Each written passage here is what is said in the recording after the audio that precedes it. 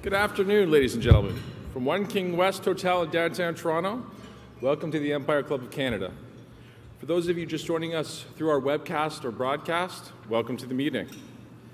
Today, we present the Honourable Ralph Goodale.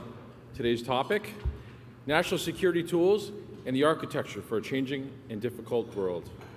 Certainly, we are living in a difficult world that has experienced a significant amount of changes, a world where there's increased incidents of terrorism, and terrorism that has proliferated in new forms in the last decades. Canadians have experienced terrorism on home soil, on issues around nationhood, such as the FLQ crisis. Everybody knows that October 20th, 2014 has changed Canada, just as 9/11 has changed the world. Minister Goodale is responsible for being that calm force when an incident occurs, and doing so in a news environment that's 24 hours, and when all the facts may not be known. And that phenomenon is a significant change. Number two, we are also in a world where there's extreme weather events. And in some cases, these have been already a contributor to increased property damage, injuries, and population migrations. And that trend is likely to continue. In 1998, Canada's then Natural Resources Minister foreshadowed this in a speech to the Empire Club that was focused on the need for implementation of the Kyoto Protocol. If the protocol failed, quote, this could mean more severe and more frequent weather disruptions, more inland floods in some areas, more drought in others, rising sea levels and flooded coastlines, but actually less water overall in the Great Lakes, more wind and hail and ice storms, and great threats to public safety and economic security, unquote. And that minister was Ralph Goodale, and his speech is here in our book that we keep for every speech every year of that year. And so continuing on, we live in a world where criminals have new technological tools that commit crimes, and law enforcement has new tools to detect and combat crimes. This is particularly important when we talk about what cybersecurity means at this moment in time. Cybersecurity, for the purposes of protection, is important for both government and business, but it's also incredibly important for Canadian universities. Ryerson's newly launched Cybersecure Catalyst is just one example of the opportunities that cybersecurity is presenting. Perhaps, Minister, you'll be talking more about that today. And finally, a world where there is an increased amount of policy differences with the United States. The newest one, of course, is the difference in cannabis laws. These additional challenges for our guest speaker, who is accountable for security at Canada's borders. Speaking of different policies, on Tuesday, President Trump made a commitment that if we don't have border security, we will shut down the government, unquote. Minister, that would be a good quote for you to say today about the Canadian government. I'm proud to shut down the government for border security is the other quote he said. That would also be a good one for you to do. And if you're going to shut the government down, it's probably better to do it both governments at the same time. It's probably practical in nature. In all seriousness, I think it's important for every person to consider the seriousness of the minister's role. And no matter what side of the political stripe you're on, I think everyone agrees that Minister Goodale is one of the most constructive forces in Canadian government at any time. There's a reason why Prime Minister Trudeau has turned to Minister Goodale for the significant portfolio responsibility for the Parole Board of Canada, for Canadian Border Services, for the Mounties, for CSIS, and to lead on Bill C-59, an act respecting national security matters.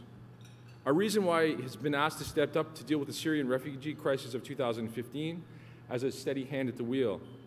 And a reason why Saskatchewan has sent him back to the House of Commons over and over again. Ralph has been one of the most effective advocates for his home province. When Canadians look around the new order of politics, and many focus on the partisan divides, it makes them more appreciative of the work that Ralph Goodale has done for a record of improving his ministry, one strategy, one process, and one policy at a time, with the attitude of a public servant. I had the fortune of spending some time with Minister Goodale a few years back, about 12 years ago, and granted I was a novice person then. I picked him up at the airport at the request of a local member of Parliament, and even though we didn't have an event that day, it was 90 degrees in the summer, and I had dressed up in a full suit, went to the Toronto airport, put on a suit and tie, borrowed my dad's Buick, and I was driving around the circle because I was looking for someone that was dressed the exact same with me, and Minister Goodale was nowhere to be found. And so I used probably the original BlackBerry, and I called to try to figure this out. And the gentleman opened this flip phone, and he's wearing like shorts and a t-shirt.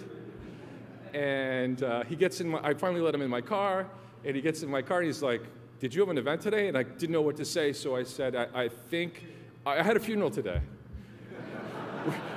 Which made things pretty awkward, because and he said, "Did you know the person well?" And I'm like, "No."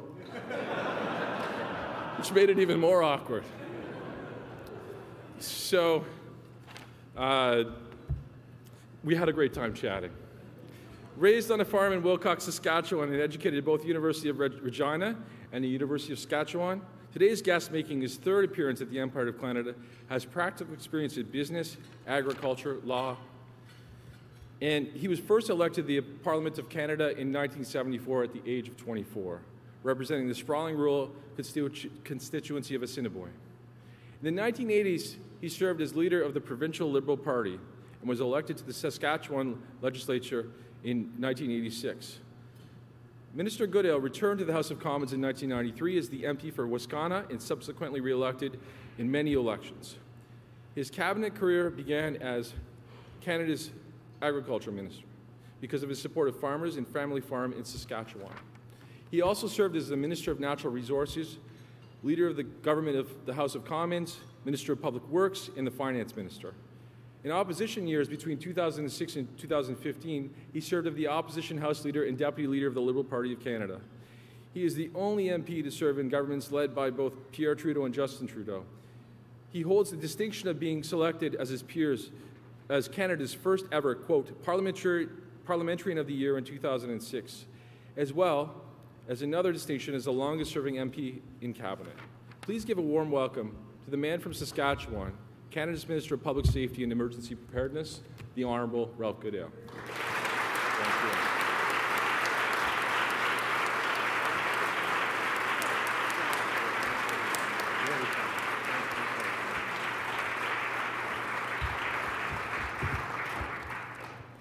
Ken, thank you very much for a very generous introduction.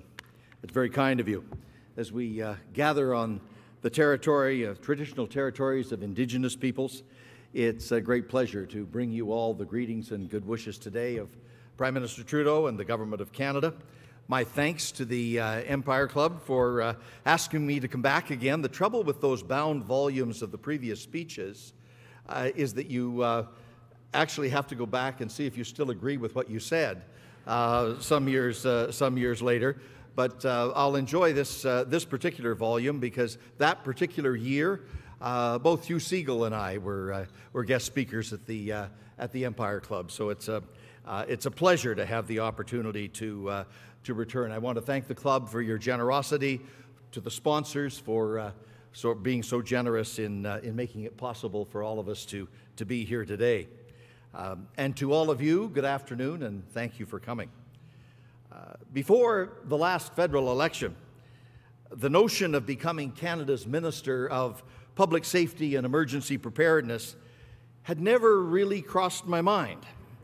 As a former Minister of Agriculture and Natural Resources and Public Works and Finance, my focus had always been on economic issues. But the Prime Minister seemed to have some other idea. And ever since, I have been immersed in a world of spies and espionage, guns and gangs, opioids, transnational crime, migration and refugees, prisoner transfers and segregation, storms and floods and wildfires. It is both exhilarating and exhausting. And on some days, I do have to admit, amidst all of that difficult stuff, it's kind of hard to find the upside. Nevertheless, 3 years and 6 weeks into this job, I can tell you it is a great honor and a great adventure every day to work in the public safety portfolio. First, because of the tremendous, courageous, and skilled Canadians that I get to work with.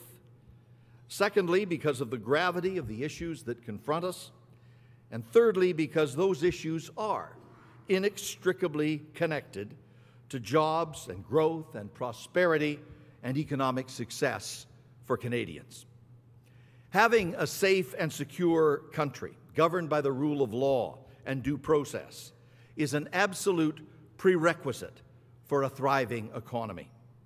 Security provides the stability upon which free markets depend. It provides the predictability and the confidence upon which investors rely.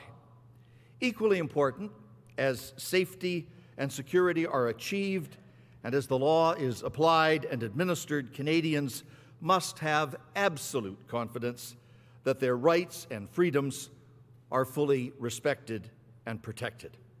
We are very fortunate to live in a free, open, diverse, inclusive, democratic country, probably the finest example of pluralism the world has ever known. And we need to work very hard every day to keep it that way, especially in this complex, constantly changing, and very difficult world. The public safety portfolio includes the Department of Public Safety itself, which deals with policy development, research, issues coordination, and program delivery in such diverse fields as emergency response capacity, countering radicalization, First Nations policing, anti-gang services, a new legal regime for cannabis, battling PTSI among first responders, and much, much more. But the bulk of the work in the portfolio actually gets done through a collection of essential and independent agencies like the Royal Canadian Mounted Police, the Canada Border Services Agency, the Canadian Security Intelligence Service, the Correctional Service of Canada, the Parole Board of Canada, to name the major ones. Altogether, this portfolio includes over 60,000 dedicated personnel and an annual budget of $10 billion, all to keep Canadians secure, to keep the country safe, and to safeguard our rights and freedoms and the open, inclusive, democratic way in which we want to live our lives. I've thought of giving this speech about this portfolio on 3 different occasions over the course of the last 18 months, and each time some significant event affecting security or safety intervened to throw off the timing. That's the way things are in the public safety portfolio. The environment is always dynamic. The issues are large and numerous and constantly changing. It's hard to focus a single speech on all the right topics at exactly the right time. But today, I'd like to take just a few minutes to touch on 4 big topics that I hope you will find to be relevant. One is Bill C-59, our new legislation designed to renovate Canada's national security architecture to suit the realities of this changing and difficult world. Secondly, the issue of high-risk terrorist travelers and how we deal with the threats they pose. Third, Canada's new cyber security policy and the steps being taken to protect us all from malicious attacks.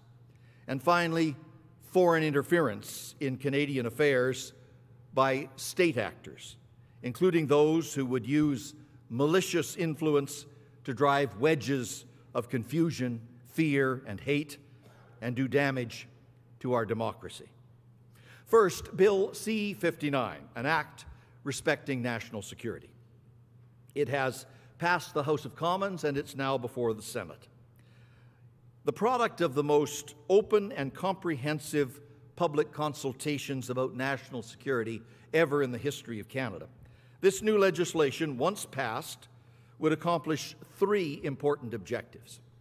To start with, it will make several corrections in the law to fix previous errors, like language that was too vague, rendering some provisions in the law unusable, a defective no-fly list that inadvertently victimized children, implied contraventions of the Canadian Charter, and so forth. All of these things are remedied in C-59. Secondly, the bill strengthens and clarifies the constitutional and legal authorities under which our security and intelligence agencies operates, and it creates some new tools for them to use.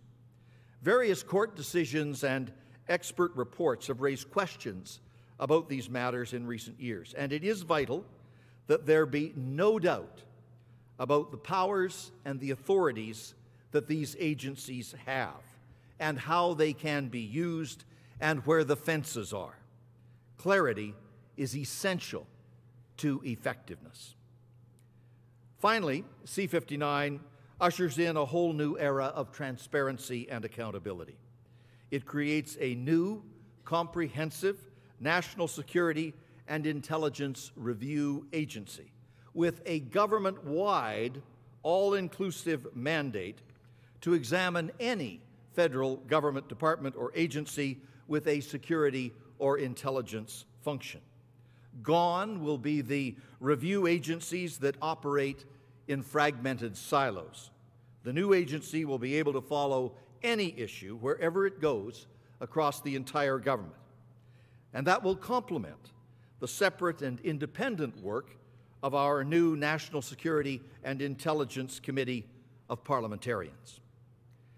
We're also creating a new Intelligence Commissioner with the authority to examine and approve or disallow certain proposed security and intelligence activities before the fact, in advance. And if that commissioner says no, then that activity will not happen.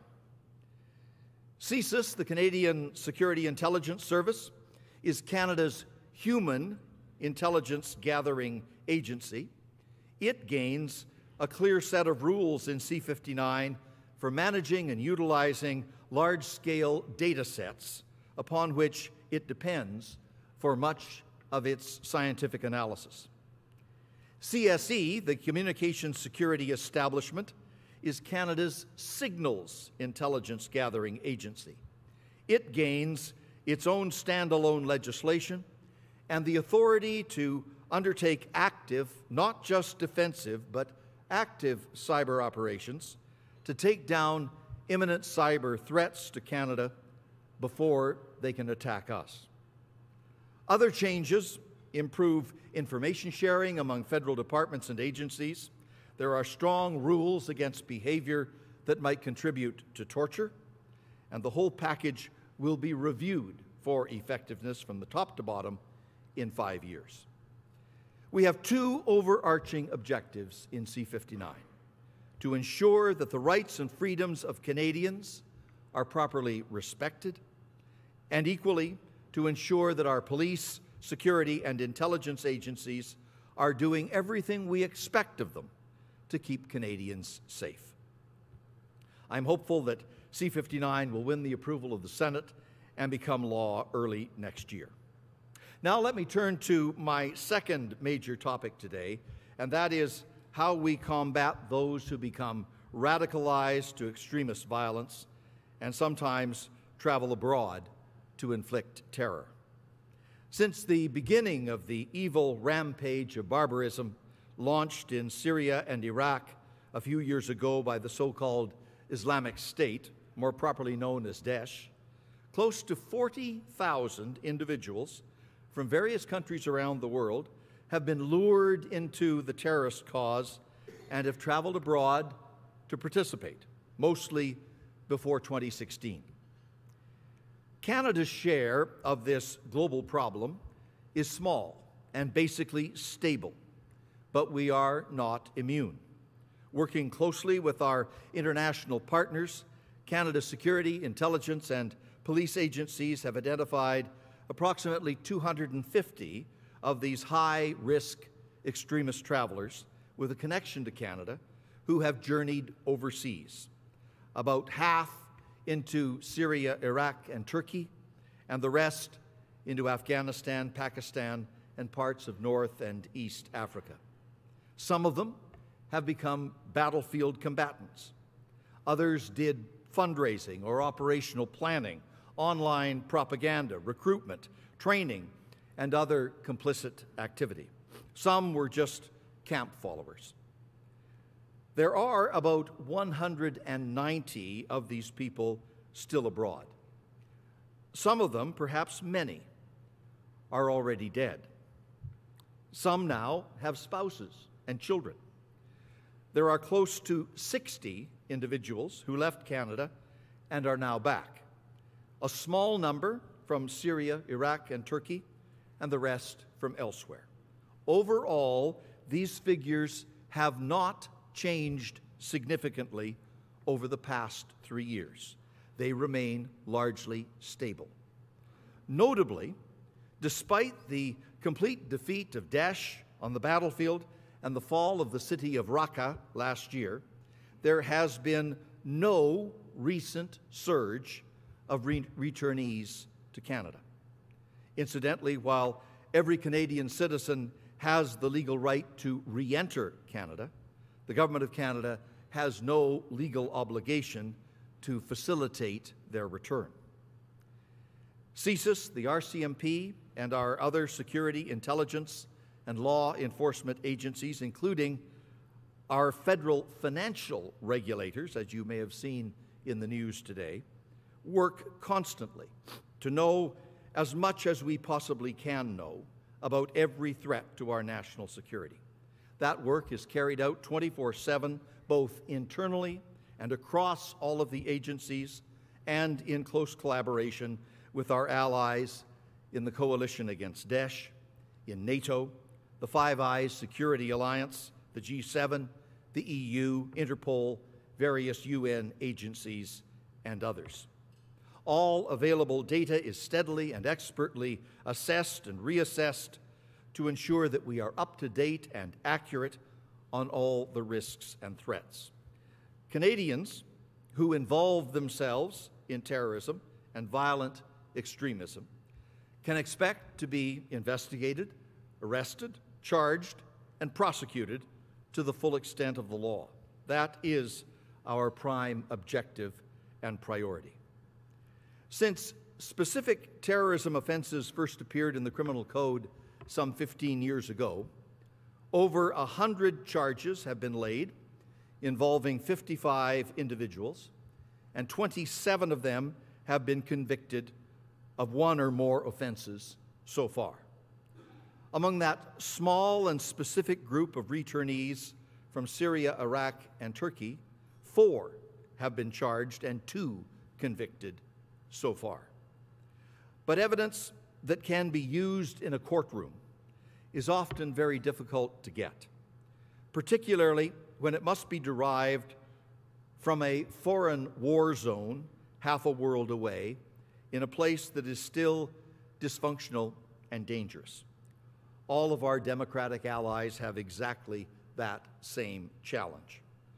While evidence is being collected and assessed, or where charges are difficult to lay, a full suite of other measures are deployed against terror suspects, including surveillance, interviews, and further investigations, intelligence gathering and lawful sharing, ongoing threat assessments, no-fly listings, criminal code listings, the refusal or revocation of passports, terrorism peace bonds, and legally authorized threat reduction measures. It is all about keeping Canadians safe. The specific measures to be used in respect of any particular individual or situation is determined by Canada's expert police, security, and intelligence agencies. They are professional, not political, and they are highly regarded for what they do by international standards. One final point: Daesh and Al-Qaeda are not the only sources of dangerous extremist violence. It can come from any type of fanaticism.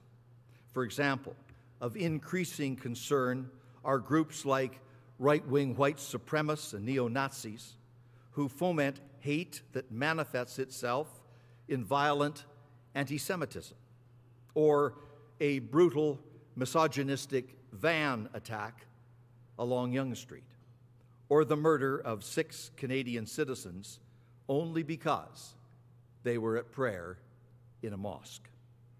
All this, too, is a threat to Canada and Canadians, and that demands, and it gets, the attention of our public safety agencies. Turning now to cyber security. Over the past 2 decades, information technology has absolutely revolutionized our lives. The world has become a smaller, faster, more complex, and interrelated place. People are more connected to each other than ever before, and they're more connected to all of the things around them, and they're more dependent on those connections, and they are more vulnerable. The internet and smartphones have become an inextricable part of who we are. We spend a big portion of our waking hours online. In fact, at 43.5 hours per month, Canadians are the most online people in the world. That's how we work and play and shop and bank, entertain ourselves, stay in the know, keep in touch with family and friends. Digital technologies enrich our lives in countless ways, and underlying them is complex infrastructure upon which our economy and our modern society depend. As part of that, our most sensitive personal and financial information is floating in a cloud. And millions of times every day, hackers at home and around the world are trying to break in. They may be foreign states and militaries, or terror groups, or organized crime, or petty thieves, or people with corporate or personal grudges, or sometimes just the computer wonk next door just trying to see how far he can get. The hackers' objectives range from theft and extortion to intimidation, revenge, disruption, and chaos to simple nuisance. The tools available to them are sophisticated, prolific, and cheap, and they look to exploit gaps in the system and weaknesses. And given our ubiquitous interconnectedness, we are all only as strong as the weakest link. Imagine the damage that would ensue if a major digital infrastructure system were to be compromised. In telecommunications, for example, or banking, or transportation, healthcare, or energy transmission. And it's not hypothetical. Foreign hackers have twice brought down the electrical power system in Ukraine with widespread consequences. And that's just one small illustration. Based on the most recent information from Statistics Canada, cybercrime in this country is causing more than $3 billion in economic losses every year. Globally, the losses in 2018 are estimated to be at more than $600 billion. When asked what keeps him awake at night, the Governor of the Bank of Canada not long ago said, the threat of cyber attacks. So this is a large and very real worry. But we cannot allow ourselves to be driven by fear. As we roll out Canada's new cybersecurity strategy, we are equally focused on the opportunity it creates for the most cutting-edge research, scientific discovery, innovation, new business development, advanced engineering and manufacturing, global exports, job creation, prosperity, and growth. Cybersecurity is indeed a growth industry. It already contributes $1.7 billion to our GDP every year and more than 20,000 excellent jobs. The global market for top-quality cybersecurity products and services stands at close to $100 billion today, and it's likely to more than double in less than 3 years. The global thirst for cyber strength in all industries across all sectors is enormous. Every country is struggling to develop the needed talent and skills and capacity. Right now, Canada is the world's fourth largest innovation hub for cybersecurity. But we have huge potential to do better and better. With industry and academia, we should reach for the top. And to do that, we need to leverage all available resources. I would note that our last federal budget funded the largest investments in science and innovation ever in Canadian history. The last federal budget also identified more than $750 million over 5 years for our new federal cyber plan. A third of that, $250 million, goes to Shared Services Canada to enhance and protect cyber systems within the Government of Canada. In my view, the greatest benefit of Shared Services Canada is to ensure coherence and high standards of cybersecurity across all federal IT systems. But it is equally vital to protect private sector systems. So we're also investing $155 million to create the new Canadian Centre for Cybersecurity.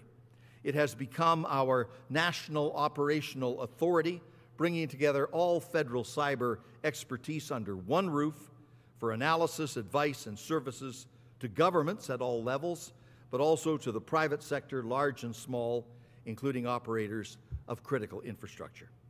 The Centre also works on enhanced public awareness and education. The RCMP is receiving $200 million to strengthen criminal investigations of cybercrime and stand up a new National Cybercrime Coordination Centre to support, assist, and coordinate law enforcement activities in this field all across the country.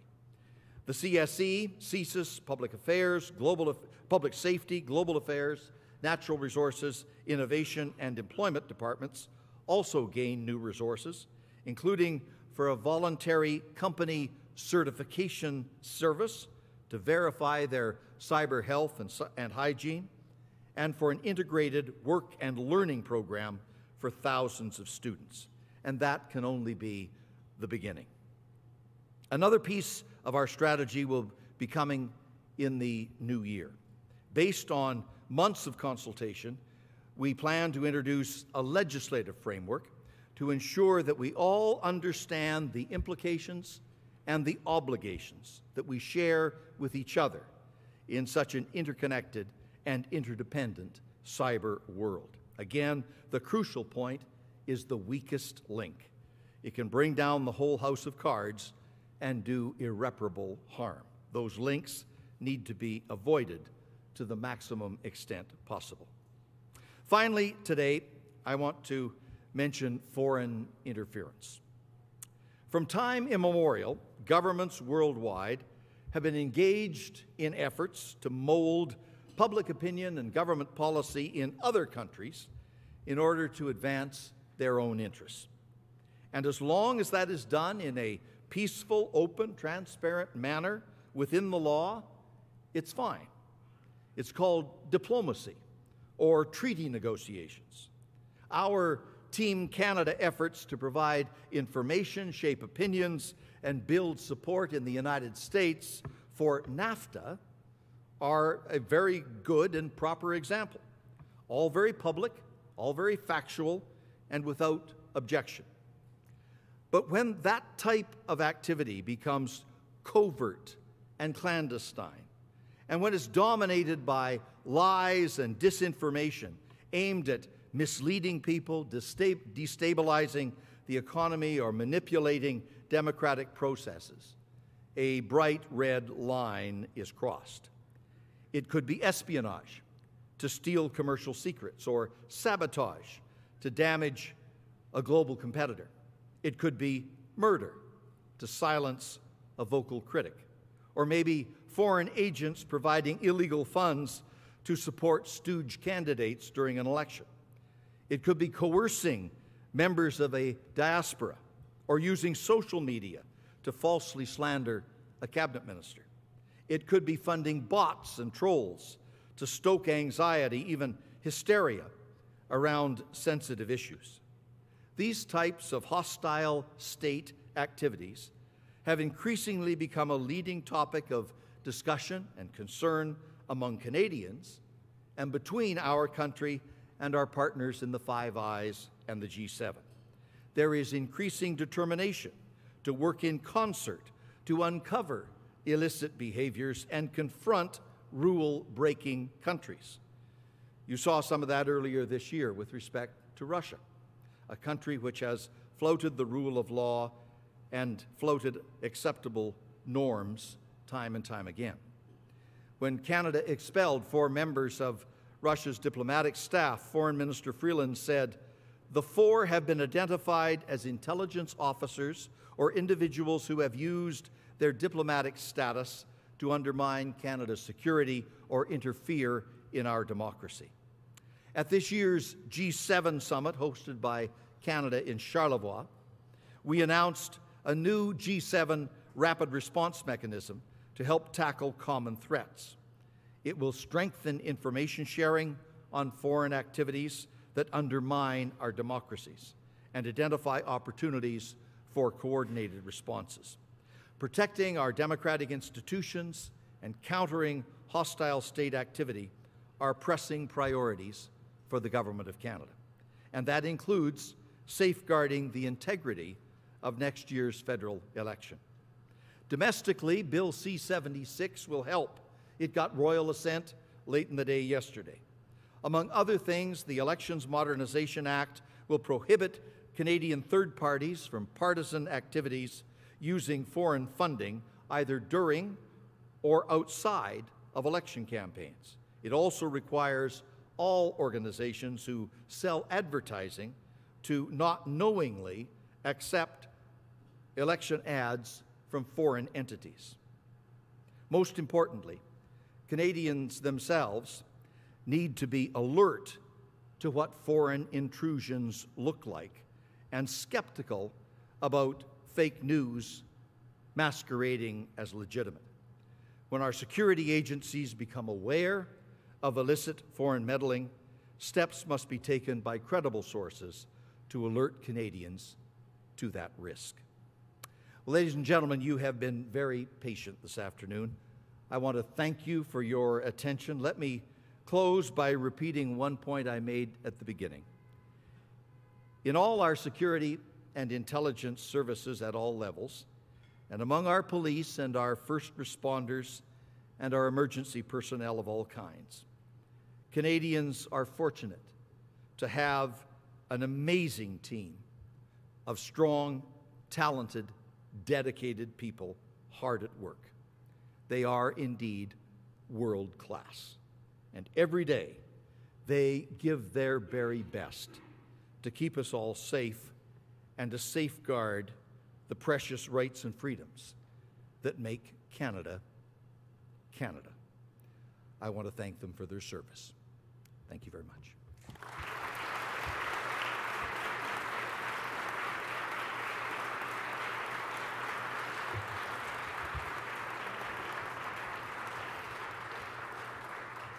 Minister Goodale, you presented us with our future here today, and I want to take the opportunity to present us with part of our past, which is the 1998-1990 book with your speech in it, and obviously Hugh Siegel's speech in it.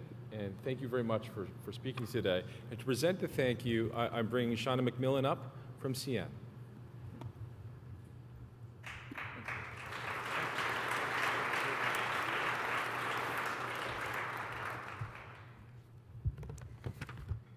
Minister Goodale, hopefully everybody can still hear me. Your remarks today clearly show why you've been one of the most respected politicians for so many years here in Canada. You clearly are a leader who cares about public policy and who is trusted by Canadians, no matter which side of the political view you are on. Public safety is absolutely a challenging portfolio, and if anybody in the room doesn't understand that after your speech today, absolutely, they should get a hint that all your incoming calls and emails very rarely bring good news. We are fortunate in this very demanding role to have you there, and we can't think of anyone who would do a better job inspiring confidence and assuring Canadians in this room and without that you have their best interests in ensuring their safety. Your constituents have consistently re-elected you over the last 25 years, and that's why you were able to appear in one of those books. Actually, I believe it's 3, right, Kent, that you've been with the Empire Club of Canada. So thank you again for being here today. Ken mentioned in his opening remarks today that we face a lot of different challenging environments, and of course, being with CN Rail, we play an outdoor sport that is challenged every day in every one of those environments, and we know it plays a major role in moving not only this province's economy, but all provinces' economies. And CN next year is going to be celebrating its 100th anniversary that we're very proud of. And I did want to make a special mention in all of the economies that we move. We have moved the single largest month in grain in that entire 100-year history this past November. Excellent. So on behalf of everyone here today and everyone who couldn't be here today but is joining us either on television or cyberly on the webinar, we want to thank you for your time today and wishing everyone, including yourself, a very happy holidays.